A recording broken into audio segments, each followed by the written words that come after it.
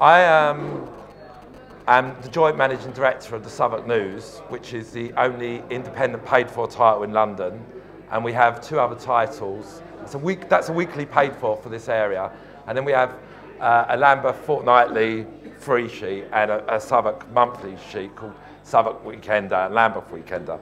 Anyway, when I was looking back and saying, how do you boil down for something to be inspirational? And I kind of started thinking really about the people in my life, the key people in my life that might have been inspirational, your parents and such. And then I really boiled it down to three men. And I think, you know, it really made me think, because there were really just three men in my life. Now that then helped me start off as, you know, a young guy on a Bermondsey council estate to doing the average thing, going to university, going off to America doing an internship, becoming a journalist at a local paper, within a year then becoming the editor of the local paper, and within a few years, the actual joint owner of that newspaper. And I was 26 at that age. I was 22 when I was the editor of the local paper, and I was 26 when I became one of the owners of the local paper. And as you guys know, local papers are owned by big, massive new media groups. We are truly independent, us and the Camden New Journal. And as years have gone by, I've really appreciated that more and more in a world dominated by multinationals. But where all I wanted to be was a journalist. I didn't really think about wanting to be the editor of or the owner of a newspaper. And those three men that I've been thinking about are you know, my obvious one was going to be my father. The actual guy that set up the Southwark News, Dave Clark, and a guy that then sold me the Southwark News and was, you know, probably an inspiration to a lot of people locally in Bermondsey, as he's Barry Alban Dyer is the local funeral director. But he's no ordinary funeral director. This is a guy that took over a small funeral directors, then became the European agent for cryogenics, you know, where you freeze the bodies and bring them back to life. Even though he was a converted Catholic, so, you know, quite a staunch Catholic, but saw the need there, created a numerous amount of shops, but always held true to his Bermondsey roots. Never sold out to the multinationals, the co-op or those like, and won the contract to bring the Afghanistan, Iraqi, you know, the troops back from Afghanistan and Iraq. So he was, you know, someone that's hugely inspirational. How I can put him and my father in the same category, I'm not too sure. My father was a guy that came over from Dublin at the age of 19 to England on a 2-week holiday and never returned. He went, Jesus Christ, Kevin, it was swinging 60s, it was great. He had a great time. And I remember my nan, who only recently passed away, said, Jesus, he got into the bus and I had the lads come back and he didn't come back. He never returned. And he went over at 19, got the same job as a bus conductor and went there. But my dad I knew was a painter and decorator. And really, the reason I would put him in the same categories as that is because my dad was massively passionate about his job. He had to be a real perfectionist about it. And growing up in Bermondsey, there was actually a guy I just met here who works in the post rooms that we've not seen since we were on the council estate together. But growing up in Bermondsey at that time, it wasn't the Bermondsey of today. I don't know if any of you have seen the Cradle to Grave sitcom. That is the Bermondsey that I knew. That's, you know, I'm not that old. I was in the 80s, that was set in the 70s. I was only born in the 70s. But that's the Bermondsey I knew. But I think I was really privileged, really fortunate to grow up in Bermondsey during that period with the parents I had, because my parents were all about work. It was all a work ethic. And I remember saying to me, Mum, I didn't think I'd end up, you know, running a company or anything like that. I know I wanted to be a journalist. And she said, you did, Kev, because Jesus, I saw you when you were young. You said, come up to me and you said, I want the BMX bike. All the other lads in the estate are having the BMX bike. And they didn't have much money, Mum, Dad, so I said, but Mum, you had that catalogue. You've got the catalogue, you know, which some of the neighbours had bought stuff out and not paid for. But she had the catalogue, and I said, if it's £1 a week, or I can't remember how much it was exactly, I can get that. We can get the BMX bike, but how am I going to get the £1 a week? And my mum was doing early morning cleaning over in Aldgate. So this when I was about 11. So every morning I used to get up and go to do early morning cleaning with my mum, get the money and come back. So it taught you from a very, and I don't think I'm unusual like that. I think lots of people like that. I think, but that's what makes you like in that privileged position, because you learn from a very early age that the only way in which you're going to get anywhere and the only way in which you're going to get something is by working for it. Dave Clark was someone that, you know, really did inspire me, because he came to the area, was living in the area, set up this little news service, started the paper out, because he saw there was a South London Press, other stuff there, but the area was changing dramatically. This was in 1989 when he set it up. And he decided that he was going to create a Bermondsey News. It wasn't Southwark News then, it was the Bermondsey News. And he got this is what it looked like. Photocopy sheets of paper, 20p he charged. So he charged 20p and people picked it up. They identified with it being Bermondsey, wanting to go to Bermondsey. And people have loved it ever since. That's how the paper started. Dave Clark himself was someone that was an experienced journalist. He was caught by the Thatcher bug, just like my dad. He was a massive socialist and was with Darkest Howe on all the original things. And then had an interview with Margaret Thatcher and completely converted. So the Dave Clark I knew was a massive Tory. But he started this up, and he worked in many national news, international news. He'd done newspapers, he'd done radio. And one of his biggest claims to fame was when he brought down a Caribbean government, you know. So for me, as like a 20-year-old, and always seeing that Dave was my hero. Dave was, you know, such a hardened hack, someone I really wanted to be. And there was other people within Southwark News that I really admired, and they've all gone off to do various things. You know, Jeff Hill is now in charge of ITV News. There's loads of people that are working on ITV News, like Damon Green that you see on the television and stuff, and people that went on to Sky Sports. So Dickie Davis I knew from the early years that went on, and I thought I could really do something, I could really get there somewhere with that. But again, it was real passion and being grounded. And I remember one of the first stories I did was with a woman. We got a call saying someone's been stabbed in Woolworth. And this is where you're going to go, oh God, these terrible journalists. Someone's been stabbed in Woolworth. Get down there. It's on the estate just off the East Street. And I went, okay, I'm going to go. And I went down there. And you've got to do what's called death knocks. You've got to go around and you've got to do it. You do feel a bit dreadful. You're knocking on all the doors. First door I knock on, Scottish woman comes out. She's livid. She says, I'm the mother of the boy that was stabbed. Because I knocked on the door and said, I'm just trying to find out about what happened with there's been a stabbing just here. And it was my other son that killed that son and all this. Oh, whoa, whoa. I was like, oh my God, I've just started at the plate. I was thinking, and I was like, right, okay, can we talk? And I was trying to think of ways to talk. She shouts up, because she must have been at her friend's, to the top of the balcony on the estate. And these 4 guys come down with baseball bats shouting. This effing reporters after me. My bikers are just tied up on the siding. She shouts up, can we get this reporter? And that's all her other sons. Knowing that one son had just killed the other son, these other guys come down with baseball bats and start running at me. So I'm down, I'm trying to get my bike out, I'm rushing off. I get through East Street, I'm going through East Street on my bike. You know, East Street Market, it's a really busy market. And I get onto the Old Kent Road. At that time, this is 1997, so I can't remember, did I have a pager? Anyway, I didn't have a mobile phone.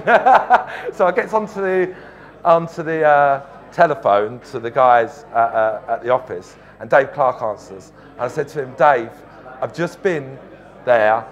The mother, come on, the son has killed the other son. And they chased me down the road with baseball bats and the rest of it. He said, but Kev, he went, Kevin, is there a shrine? Is there a shrine? And I said, well, yeah, there is. And he goes, did you get a picture? And I went, well, no, because they've been chasing me down the road with baseball bats. I said, one brother's killed the other brother, and I've got the other 4 chasing me with baseball bats. He went, get back, it goes with the badge. He always had these sayings, it goes with the badge. I was like, I can't, Dave. But I was I was so wanting to impress Dave that I went back, and it was like a scene out of Benny Hill. Every time I came round, they came round, we were running back and forth. And eventually I got the picture, but I went back, and the other reporters there was like, Dave was wrong, you know. And to be fair, I don't think I put one of my journalists in that room, in that level of danger. But it was just his passion that it showed you. So when we wrote the piece about the son killing the other son, we had to get the information from the police. So the spelling was incorrect, the name of one of the son that had been killed. We'd put frenzied attack instead of multiple stabbing instead of one stab wound. So Lucy, the mother, rings up going mental, rightly so. But I said to her, look, listen, this is the reason we need to speak to you. And this is why I need to be talking to you. Me and Lucy are now like probably, she's my best contact, and I would consider her a great friend. Lucy Cope, because I learned then that you do have these hard things, what journalists are quite well known as, but the more and more we did the work with Lucy, the more and more I felt like, as a local paper, you've got a responsibility. You're not going anywhere. You're not knocking on that door and walking away from the area. You're living in that area, and you're working with that family. And I did something that you don't normally do, which is I used to read her back, just to read the story sometimes to her on the phone, because I felt that, and this is what I say to all my journalists now, when someone had someone in their family who's been murdered, they've got to, you know, when someone's died, it's hard enough. You don't feel like you have any control. When someone's been murdered in your family, you feel like all control's taken out of you. You have no sense of control. And if I can give that one little bit of control back by working with them, what goes into the paper, you know, working with them. You know, sometimes you might not like some of the stuff that's said, but we're working with them. They're the victims. We're not going to be slagging the victims off as such. So, you know, we can do that. And we hold that true to today. It happened that Lucy found it really difficult because a lot of the national press took hold of it. She was a woman with, her eldest son that got killed was white. Her other children were mixed race. So even The Voice at that time did things saying, was it a race thing? Of course it wasn't a race thing. But me and Lucy worked really well over there. Lucy Cope then was someone that, you know, tragedy struck again a few years later, and this is when I was buying the paper from Barry Alban. I got a call, and I'd been working all night to get the New Look Southwark News together. Lucy's son had been shot, another one of her sons, shot in a nightclub in the West End. I said to her, where are you? She was in tears. She said, I'm at the morgue. So one of the first people she rang was me at the morgue, when she was at the morgue. And this isn't just because this woman's obsessed with being in the media. It's because she felt that we'd developed a rapport and we'd built up something. And a newspaper can be something, a local paper can be something that benefits the local community. And I really tried to instill that to my journalists, because as a local paper, you're a local business. And if you talk to any local business, it's all about their community, their customer basis, their customer focus. And that is something that I really got from Barry Alban, because Barry was someone that started, as I said before, a local paper, took over the business of his funeral directors, and from a small funeral directors on Abbey Street, made it into this multi-million-pound business it is today, and got the contracts, and you'll see him coming from Walton Bassett, going through, and doing all that. They came back, and I wanted to get, I was proud because I'd gone through the Dave Clark School, goes with the badge care, balls in the back of the net, all these sort of things, and the guys were around us, and for 3 months, they kind of looked after us. We bought the paper out fortnightly and continued it. In that time, that's where Barry Alban came in. Barry Alban came in and he said, because Dave was a great journalist, terrible businessman. So Barry had helped Dave out and bought the paper. Barry was a local, successful business funeral director and had a real passion for Bermondsey. And for the next 3-4 years, me and Chris Mullaney, that were the reporters there, run the Southwark News and did everything we could. And we're just as the editors, we were young. I started doing shifts then on London Tonight and thinking, I'm gonna have to move on, I'm gonna have to do my thing like everyone does. And Barry said, what about buying it?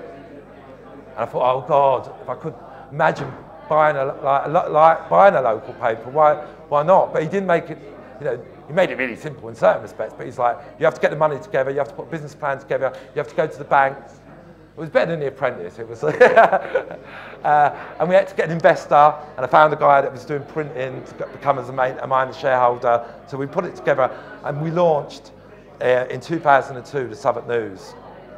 And then, you know, we did other things around that. That's what I'm saying. With the Weekend, I realised that Southwark News was a more hardcore, true to its roots. Bits like you guys got here. We're Southwark, not Soho. You know, Bermondsey News is the old Bermondsey. It's the old Southwark. It's the, you know, but we live in an area that's changing. We're not Southwark, we're Soho. Well, there's a lot of those people in Soho that want to be here now because this is the area to be. And I thought, I've got a good paid-for title, but I need a defensive free. So what would I do? I'll get a defensive free. Most defensive frees are a watered-down version of the paid-for title. Try as I might, no matter how good I think the Southwark News is, it's good for its hard news, it's crime, it's drama, all the rest of it. There's a whole new group of people that moved into the area that are here just for a few years. You know, they've got good jobs in the banks, they've got good jobs in the city. I need to be able to get out to them. I've got to get advertising, I've got to get out to them. So I thought I'd do more of a lifestyle publication as my free, and that's what I've done with The Weekender. And now I'm on to the next route where I'm really working hard on is get my head around, which is the whole internet side of things. But so The Weekender was very successful then, and we were able to get pitched for statutory notices in Lambeth, and then we were able to launch it in Lambeth too. But Barry had really given us one thing I hadn't really learned, was just all the business sense and what to do and how to get, you know, how to get around on that. And when he died, obviously there was so many people came. It was a whole week's funeral. Imagine for this best funeral director, a whole week's funeral. But the Queen sent a letter and everything. But I remember doing the review and saying, what, you know, to asking Barry what before he died, what, you know, what was the thing that you liked, that you did the best? What was the, you know, apart from your family, but within your career? And he said, creating the memorial garden in Bermondsey where local families could still come to remember their loved ones. And more importantly, in that memorial gardens, people that don't have, they don't have a burial place for their children that might have died of late miscarriages. They get put away in incinerators or in group graves. And he was the first person to create something like that in his memorial garden. And that's what he felt most passionate about. I'm not saying I'm hugely successful. If I go on and become a Murdoch and I run newspapers up and down the country, I don't know if I'd ever want to do it. I might want to be more like Barry, because how can you be part of your community when you're not involved in the community? And you know, there's so many things we're proud of in the paper. I really love getting involved in the community. I love going down, being, you know, a woman rang me up last night, and this is another murder, but her daughter got murdered, and I'd done the story on her, out in Whitechapel. She was a heroin addict, but she'd never been able to find Bonnie's body. This is the mother. She rang me to say that of a story last night about someone being stabbed on the estate. She will always be on my contact there. Another woman, when I came into work yesterday, her son got killed. She came in, she's housebound, she sent her sister-in-law around. This is Tommy Blackmore, Mrs. Blackmore's mum, with loads of Dunkin' Donuts. I want to thank everyone at the paper for what you've done. So journalism can be a source of goods, especially in a local paper if it's done correctly. And in some ways, the privileged position I'm in being the owner of an independent, I can decide how I want it run and how I do things. And it isn't all murder and mayhem. You know, there's three things that I really am proud of that we've done in the Southwark News. That are, we did blue, I don't know if you've seen them up, these blue plaques. So they are blue, there's various blue plaques up in London, but you might see the ones around here, like outside the Globe, that says, voted by London Borough of Southwark. There's one at the Globe, there's one there. We got one, we started that up over 10 years ago because we felt this area was the most historic borough, but it wasn't being recognised by the blue plaques. Because English Heritage that ran the blue plaque said, person needs to be dead, not too much of a problem, but the building needs to be standing. And the building couldn't be standing when, you know, so much of it was bombed by the Luftwaffe during the Second World War. But worse than that, was the 1960s and 70s architects that destroyed swathes of places, especially around here. Swathes destroyed the whole place. So we said, well, I went to the council and said, you know, we can be good being a council. We don't always have to be enemies. We're going to have a go at you, but we're also going to be someone that, you know, if we can work together. Could you partner up with us, because we need planning permission? Go to Southwark Heritage Association, get people voting for blue plaques. We did it in our first blue plaques, 10,000 local people voted for it. So Sam Wanamaker got his blue plaque. One of my favourite blue plaques was for Phyllis Purcell, the inventor of the A to Z in Dulwich, because she's a woman that started out in the 30s and said, got in a black cab, said, take me here. The black taxi driver said, yeah, I know where I'm going. I go, how do you know? He goes, I've done the knowledge. She said, then after that, she went back to her dad, who's a map maker. She thought we could give everyone the knowledge. She went out to publishing companies, asked them, would you present this thing? It's an A to Z of, like, of London, of maps, the roads. They said, no, not interested, won't be interested, not a thing. She, in the 1930s, set up her own printing company and created the A to Z. That's an inspiration. So that was something we did really well. We've done really well on apprentices. We did 100 apprentices, 100 days, you know, working with businesses in the area. But, you know, the other thing we did that I'm really proud of was we got a school built. It was back when I was the editor, and it wasn't me that got school, but it was a local woman called Kate Summer, who was a grandmother. And it was at a time where they put in loads of primary schools, but they didn't think, the council, that we need to build secondary schools. So I found one year, this was back in about 1990, 2000, that there wasn't enough school places. So one of the grands got in touch with me and went, I've got them all down the tenants hall, Kev, come down. I said, yeah, get every single mum and kid there. And what I'll do is I want to interview each one of them and I'll put it in the paper, each single one. We built up the support. We've got the City of London, we've got all the council, all the MPs behind us. We've got the City of London Corporation that needed a school for their kids, but couldn't have a whole school to themselves, so there weren't enough kids in the corporation, to sponsor one of the first city academies. Now that school is still built and it's down at St James's Road in Bermondsey. So, you know, I can say, I don't know whether I'd say, inspiration. Well, the inspiration came from the people that helped me get to where I am today, but also from the people that we do stories on. You know, it is really a case of, I'm in that privileged position where I'm getting to see real life and real hardship sometimes, and real good things, and real heartwarming stuff, and I'm not having to suffer the indignities that they do. And that's probably why I love my job and why I'm inspired to continue doing it. I don't think it'll always be Kevin Quinn and the Southwark News, it'll always be the same. That's all I can say.